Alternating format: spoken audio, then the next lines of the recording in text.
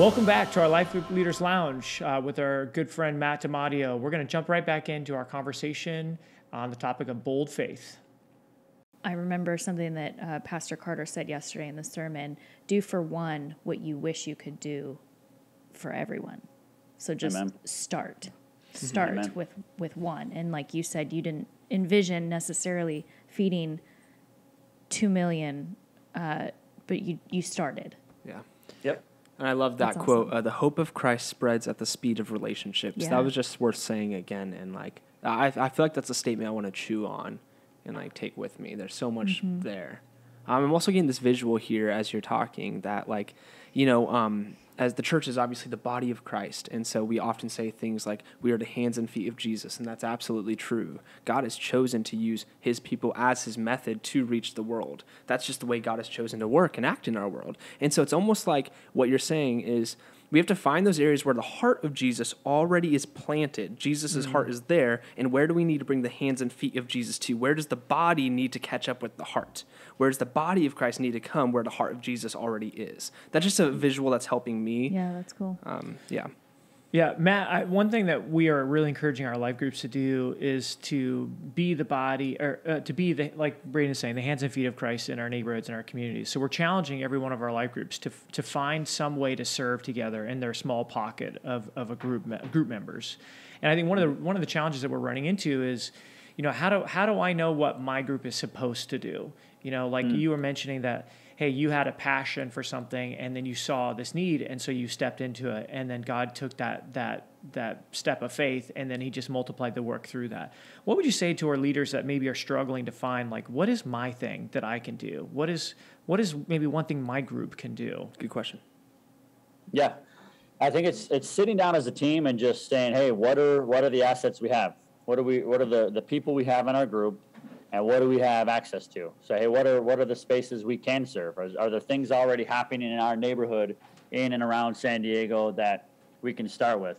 I'll tell you this, from a nonprofit manager and director, there's groups across the city, in San Diego, in Chicago, that are always looking for help and volunteers. And from soup kitchens to tutors to mentors to coaches, all across the board, there's spaces. And I think, again, back to my point about the hope of Christ spreads through relationships. A lot of times we just need the space to be able to have those relationships. And we overthink the outreach model. We think, man, we gotta go reach those people in this part of San Diego so we can invite them to church and get them to church. And if they come to church, man, we succeeded. But if we learned anything in 2020, when the church building's door are forced closed because of COVID and everything else, that's where the people, the body of Christ, can shine the brightest. And people ask, well, when did you guys reopen? And my response is always, we never closed. We never closed. We might have had service move online, but we were always the hands and feet of Jesus. And so I think, to your question, it's looking at what you have and just making a step. Again, back to not needing, we need a place where we can go long term and it has to check all these boxes. Just find a few places, and maybe a strategy as a church. Find 3 or 4 partners that you can already work with and go deep with them. I would really encourage the church to find a few spaces across San Diego where you can say, man, we're going to go really deep. And there's plenty of groups out there doing great work. And what they need is people. And they don't have to be a Christian group. It can be a space where you can infiltrate, so to speak, with a bunch of believers who are going to love on people, walk with people, care for people. And guess what? Your faith, your walk with Christ is going to shine. And just like St. Francis says, hey, when you're sharing the gospel, hey, when necessary, use words. And it's the idea that our actions are going to share the hope of Christ. They're going to see what you're about, and they're going to praise their Father in heaven. And so do an assessment, kick it around, but end of year is a great time to jump in. Thanksgiving's coming, Christmas coming. There's a lot of quick and easy service opportunities. Yep. But happy to talk more on that in the future as well. But that's a quick answer. Yeah, I have one more question there too. I mean, bringing this also back to like healthy leaders. Like obviously, one reason why Brooks has spoken so highly of you is the boldness of your faith. And so, is there anything you want to encourage leaders with, like how to cultivate boldness? Is there a way to cultivate it as opposed to, I feel like it's something that we sometimes assume is a character trait someone has or doesn't have. So, what's ways to cultivate boldness of faith in your opinion? Yeah, no, that's a great question. Boldness of faith is just like everything else. It's something you got to practice and you got to do. Oh, that's good. And for somebody just starting out, boldness is, hey, I'm gonna literally just go meet my neighbor. I've never met him. A lot of times, hey, we see him, we wave, but I don't really know them. So a first step right out the gate is I'm just gonna get to know him, and not for some sake of right out the gate I got to preach the gospel and do this. Hey, I'm just gonna know them and build a relationship there. For somebody else, you might already have deep relationships, and a bold step for you is some healing you got to do. Some healing you got to do internally within your own self, within your family. I think a great bold step is again about being in right relationship with people. Is a lot of times bold steps are the very things we don't want to do are probably the bold steps we need to take. And so it's thinking, man, what are the things I'm avoiding? What are the things I'm not trying to do? And just start with those things, those relationships. And when you go and face what seems like this crazy mountain and you decide, you know what, I'm just going to do it. Guess what? You get over that mountain and you realize there's like 10 mountains ahead that are even bigger than the one you had. But the problem is you only see the first mountain and you think like, oh, I could never do that. I could never do that. And if you ask me, right now I'm leading an org with almost 80 staff. We're reaching a ton of people. And if you would have told me when I knew Brooks first at the beginning that I would have been leading in 2021 and we'd have X amount of millions of dollars and 80 staff, I would have sat there and told you it would be easy. Like it would be, I would ride. I can just fold my hands, sit back, and it's still crazy hard at this level. It's just different leadership challenges. And so my point is you take that first bold step, God will prepare you. You'll feel scared. You'll feel like Moses, and look at Moses as an example. Each step of the way, he said, no, I can't go speak. Oh, no, I can't do this. No, I can't go take this. He had complainers all around him. He had challenging spaces and things.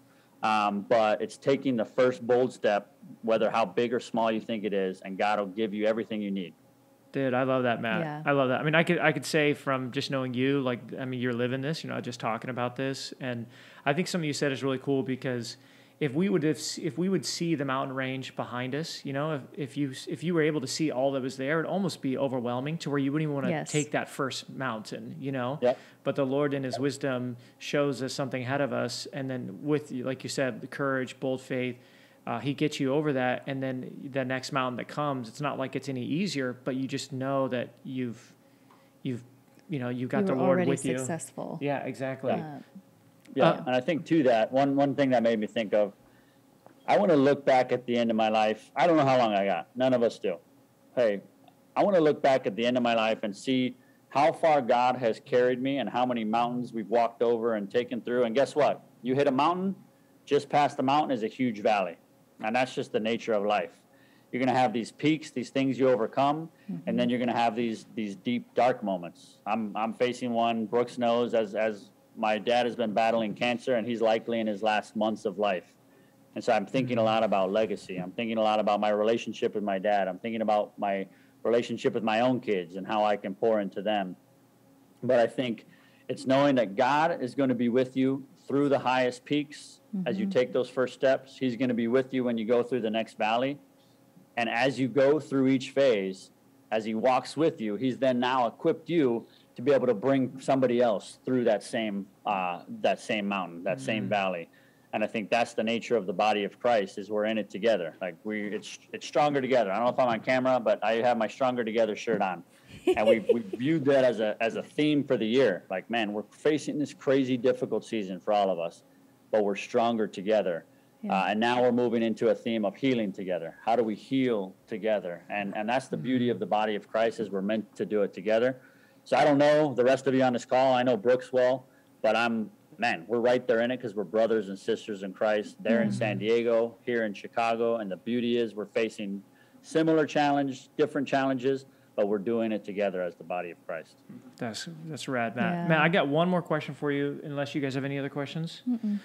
Matt, so let me ask you this question. As the Lord has taken you on this journey of bold steps of faith and learning to trust in him, not in yourself, what are some things you learned about God through this? Like, what have you, as you reflected on just the boldness of God in your life? I mean, what is some, just for you personally, do you feel like God has been just teaching you as a leader and just as a follower of him through these bold steps?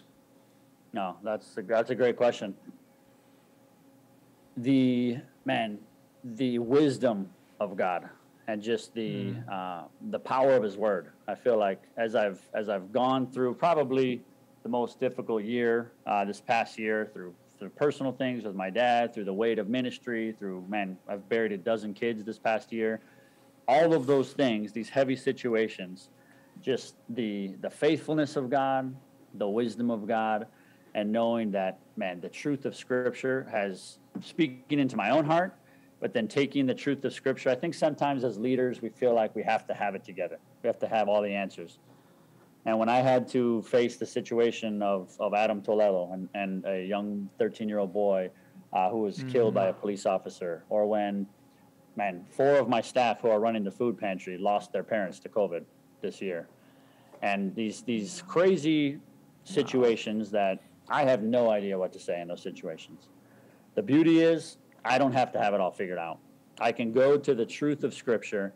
I can go to the wisdom of believers around me, the body of Christ, and God has given us what we need each step of the way. And so I think just the faithfulness of God, His provision, through highs and lows, God's continued faithfulness and provision, despite my own weakness, despite my own wanting to throw in the towel plenty of times in this past year and a half. The love of God being just, incredibly deep for my own self, the love that we can give through men and women who are new believers, who are sharing that same love, and just how it spreads. A big theme we talk about is building the beloved community, and this idea of beloved community. And if you break down beloved, which God talks about us being His beloved children, it's be loved. And it's this idea of soaking up the love of God that He has for each of us, and that we're, no matter what we've done, where we've been, who we are, how we act, the incredible love of God, but then also on the flip, how do we then be love to others? And so I think I've just soaked in that, sat in that, and through some pretty dark valleys this past year. But I think those are the few of the things amongst many that God has been speaking to me, teaching me, and just, the fact that I don't have to have it all figured out, and that God will give us exactly what we need for the challenges we face. So. Matt, that's awesome. Thank you so much for taking the time to speak to our team, to speak to all of our leaders, and it's just a big blessing to us, man. Thank you so much, Matt. Yeah, we got to have you back on. We could talk all day, I feel like. If you don't mind, Matt, we'd love to have you back on at some point. Yeah, for sure. That sounds great. Yeah, maybe you'll tell everyone about why you guys play with those softballs that are like the size of basketballs. I still don't understand that. It's just, it seems like such a, I don't know, it doesn't make sense to me, man. But there's much you have to learn, especially about the game. You guys have the Padres, which we saw them choke royally. So the Cubs did great. Cubs did great too. So that's good to hear as well. I don't want to talk about the Cubs. It's too soon. Oh man. Okay, Matt. Well, hey man, God bless you. Thank you so much for having us on. And hey, leaders, I hope you are encouraged and challenged and blessed like we were to hear that. And I mean, there's just so much to unpack and all that. But I just think my big takeaway is just that one step. What is that one step that you can take as a leader? And just to see God work through that, it just will change our lives. So, all right. Until next time. Thanks, everyone. Bye-bye.